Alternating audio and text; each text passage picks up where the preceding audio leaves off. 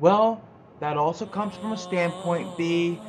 You look at these verses, if you look at them from the aspect that you've never heard of the Trinity, if you never heard that Jesus comes in the form of a man, then these verses would not say that to you. These verses would not say anything other than what they are meant to say. If it will say, in the beginning was the Word, and the Word became flesh. We also believe that Jesus was God's Word manifest. That's what he is.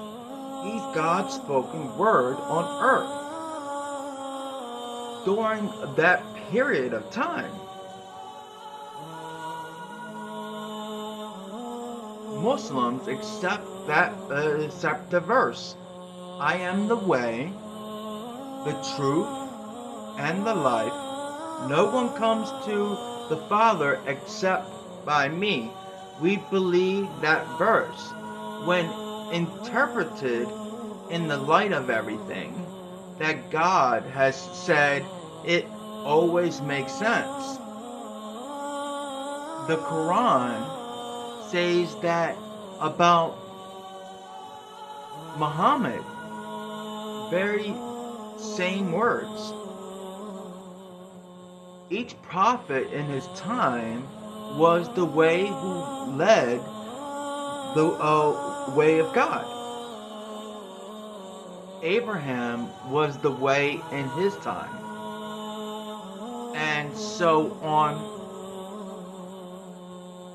But if you want to take those verses out of context and try to prove a point with them, I could say God doesn't exist.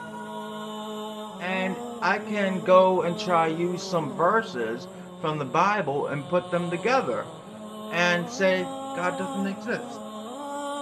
You could take anything from the Bible, you could take anything from the Quran and make it whatever you want it to say.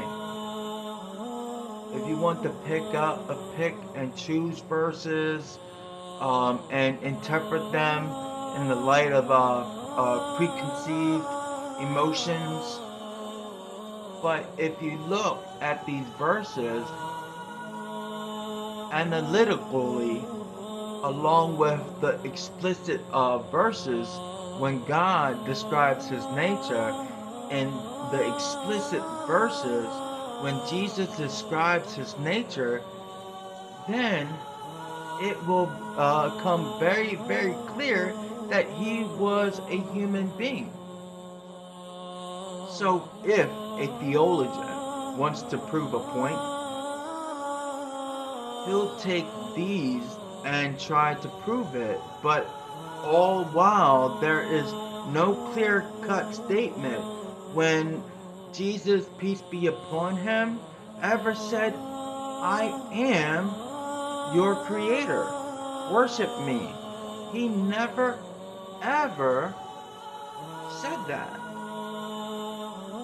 There is not a verse in the Bible where that is expressly stated.